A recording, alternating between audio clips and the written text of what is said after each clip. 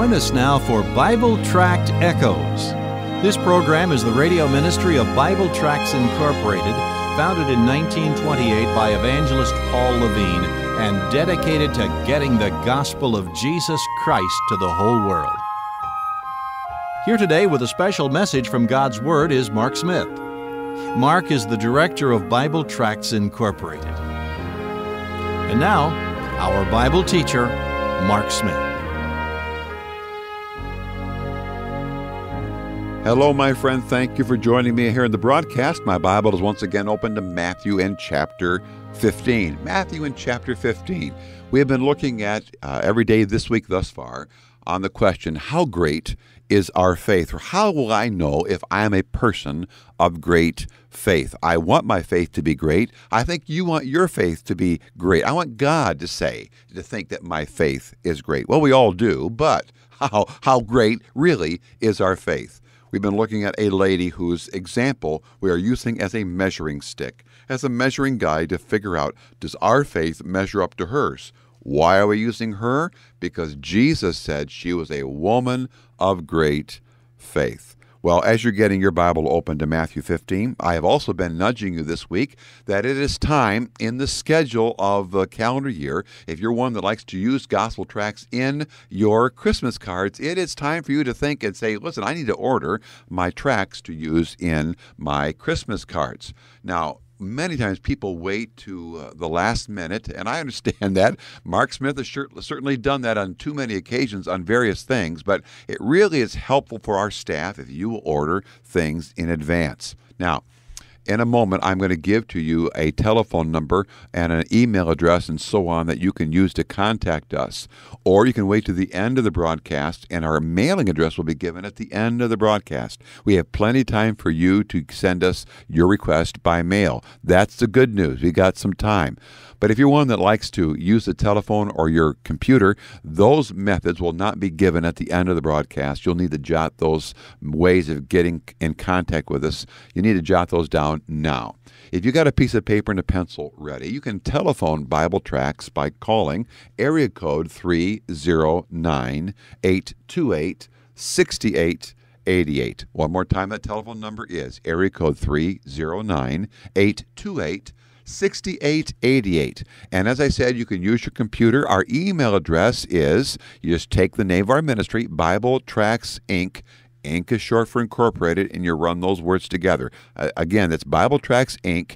at the little @ sign, then Juno.com. Juno is spelled JUNO.com. Bible Tracts Inc. at Juno.com. Or you can go to our website, which is again BibleTractsInc.org. BibleTractsInc.org. Okay. I come here to Matthew and chapter 15. We want to hopefully finish up this passage of Scripture. We find here in Matthew chapter 15, beginning at verse 21, a Gentile woman, a woman who we saw on Monday's broadcast, that she was involved earlier in her life as a pagan idol worshiper and probably involved in the occult. Her daughter is now demon-possessed, probably due to messing around with mom's religion, but she knows that Jesus Christ is the great emancipator of people. He frees people from their sin, he frees people from their sickness, and he frees people from their demonic inhabitants. So she comes and she brings her daughter to Jesus Christ. And at the end of the story, Jesus says that, verse 28 says, "O woman, great is thy faith." All this week we've been looking at the 5 tests that her faith has endured. Thus far, let me tell you what her faith has endured. The test number 1 was this: her great faith endures the test of trouble. Great faith endures the test of trouble. We saw that on Monday's edition. Yesterday on the broadcast, we saw test number 2 and test number 3. Great faith, test number 2, endures the test of unanswered prayers. Again, test number 2 is great faith endures the test of unanswered prayers. We also saw yesterday test number 3. That is, great faith endures the test of dispassionate disciples. Again, test number 3 is great faith endures the test of dispassionate disciples. We started that one, and we didn't quite finish. I began reading at verse 23. After she cries out for Jesus for help, verse 23 of Matthew 15 says, "But he," that is Jesus, "answered her not a word. And his disciples came and besought him, saying, Send her away, for she cries after us." Test number 3, great faith endures the test of dispassionate disciples. These disciples wanted her to be gone. What was her trouble here? The trouble here was how other people viewed her. They viewed her as a nuisance and as a bother. What was her response? She continued to cry out to him. She continued to fulfill the very verse we find in Luke 18, verse 1. Jesus spoke a parable to this end, that men ought always to pray and not to faint. Well, test number 4. The fourth test that she passed, her faith passed, was this: great faith endures the test of heaven's rebuke. Let me say that again. Great faith endures the test of heaven's rebuke. Look at verse 24. And he answered, this is Jesus, answered and said, I am not sent but to the lost sheep of the house of Israel. Then came she and worshipped him, saying, Lord, help me. Now, notice here, her faith endures the test of heaven's rebuke. What was her trouble? At first, Jesus didn't say anything at all, but when he does speak, he finally spoke, but it wasn't very comforting. He rebukes her. He, in essence, is saying this: why are you asking me? You're a Gentile. You're not part of my mission. You say, Brother Mark, where do you get that? Well, look at verse 24. But he answered and said, I am not sent except unto the lost sheep of the house of Israel. You're a Gentile. You're not an Israelite. I'm not sent to you. What does she do? What is her response to this? Verse 25 says, Then came she and worshipped him. Number 1, she continued to worship. When she got silence, she continued to pray. When she gets rebuke, my friend, where else has she to go? She continues to worship. Have you stopped worshiping? Have you stopped going to the house of worship when the house doors are open for corporate worship? Shame on you. Get back in the house of God. My friend, you and I need to be worshipers of the true and living God. But not only does she continue to worship, she corrects her words. I go back to verse 22. Look at what it says. When she cried out, at first she said, Have mercy on me, O Lord, thou son of David. She uses Jewish terms to cry out to her. That's why Jesus said, I'm not sent to you. You're using the wrong terms. You're using terms that don't belong to you. My friend, if you do not know Jesus Christ as Savior and you're asking Jesus to do all kinds of things for you, I'm glad you're praying, except God is not responsible to answer your prayer, because unless you know Jesus Christ as your Savior, unless you've been born again, you're not His child. I've said many a time on the broadcast that my kids can ask me things that I will respond to, but if your kids came and asked me for, I'm not responsible to respond to them because they are not my children, and vice versa. This woman comes, she's coming using terms that don't belong to her. What does she do? She continues to worship, but notice in verse 25, then came she and worshiped and says now, not Lord, Son of David, but Lord, help me. She just comes and uses the very basic, if you use the word generic term, she comes and stops using the Jewish title, Son of David, and she comes to the general title, Lord. That's a word any person can use because Jesus is Lord of all the earth. She was asking for Jewish mercies and they didn't apply to her, but she stops that.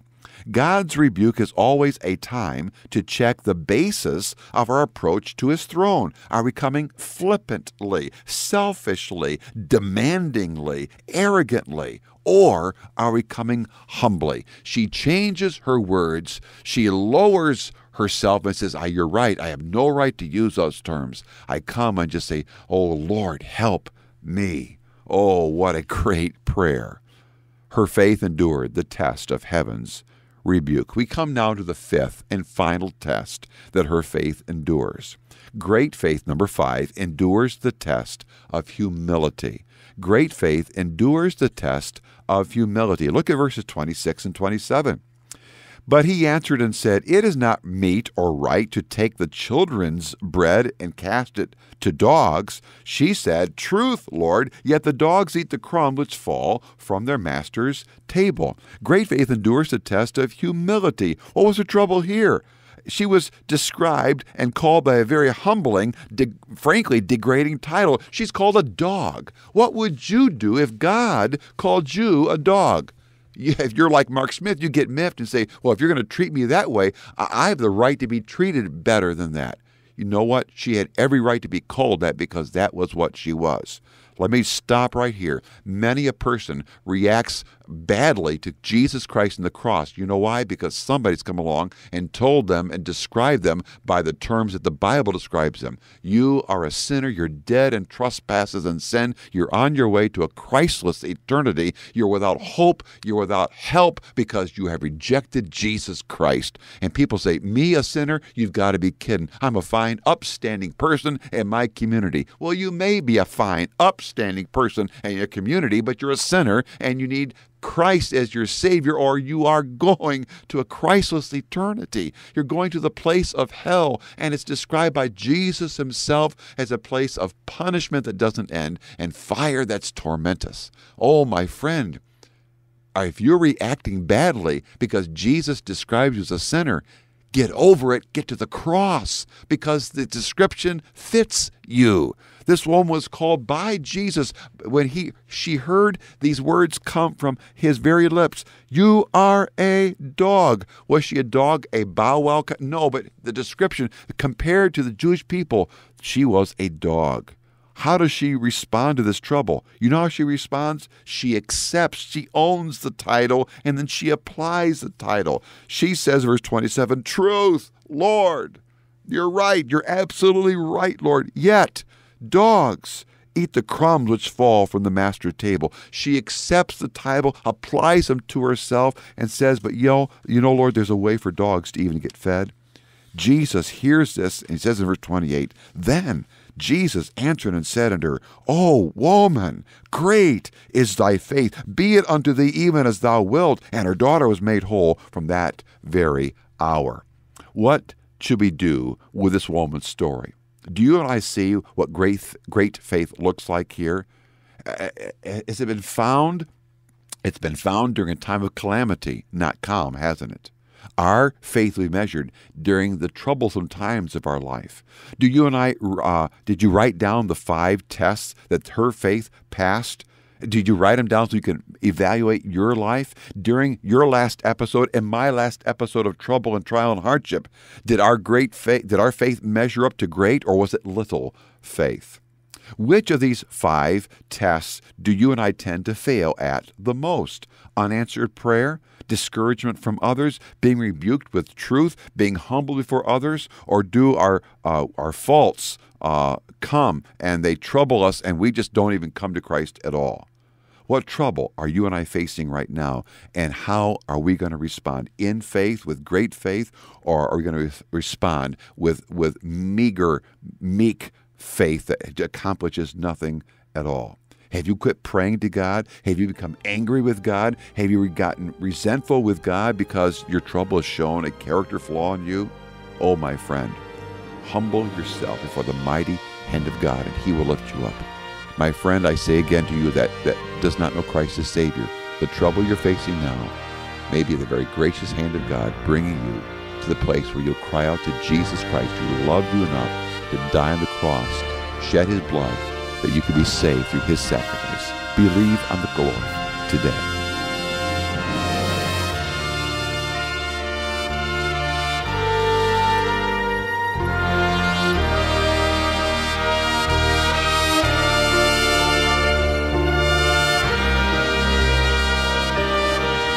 We're glad you've joined us today for Bible Tract Echoes. Be sure to send your letter of encouragement today, or you may request Bible Tracts. Simply write us at Bible Tracts Incorporated, Post Office Box 188, Bloomington, Illinois, 61702. That's Bible Tracts Incorporated, Post Office Box 188, Bloomington, Illinois, 61702. And thank you for being with us today on Bible Tract Echoes. May God richly bless you.